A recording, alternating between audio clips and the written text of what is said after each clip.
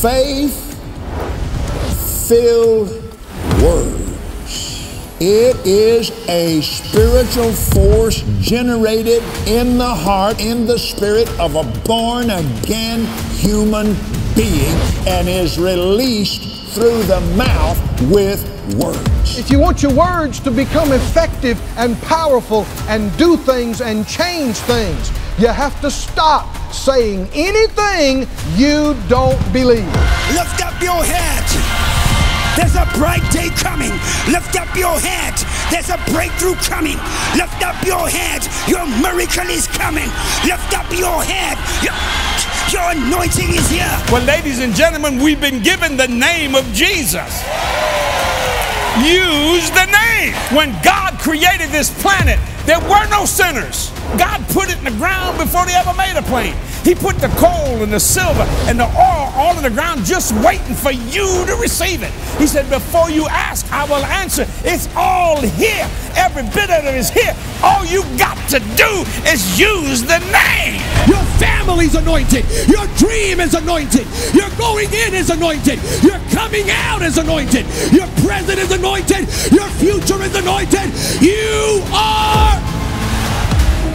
No weapon formed against me shall prosper. Whoa, through the fire. Come on, y'all. Let's say the healing is yours. The wealth is yours. The peace is yours. Eyes like fire, hair like wool, voice like roaring waters, radiant light so beautiful, King of kings and Lord of lords. You really are. Here we go. If you want to jump, everybody say hallelujah, hallelujah, hallelujah, hallelujah, hallelujah. Jehovah Rapha, you're my healer, for by his stripes I give you glory because of who you are. I give you praise. Thank you, Lord.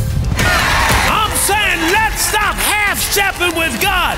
It's nothing too hard for God. If you can think it, God can do it. You might be in the midst of your worst situation right now. I got news for you. This conference was for you.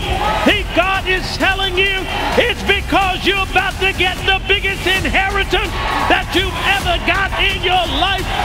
Stay with faith and I will stay with you.